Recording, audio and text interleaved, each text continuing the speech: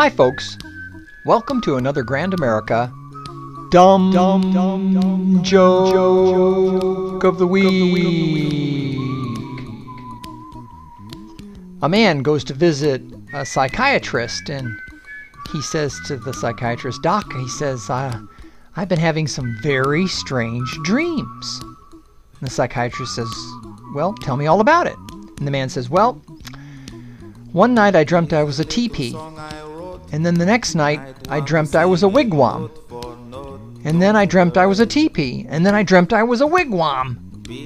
Doc, what's the matter with me?" And the psychiatrist looked at the patient and said, "Well, I can tell you that you're too tense."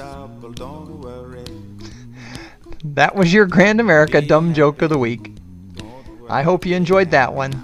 As usual, this is Jimmy Hughes, your dumb joke teller. Tune in again next week for another Grand America Dumb Joke of the Week.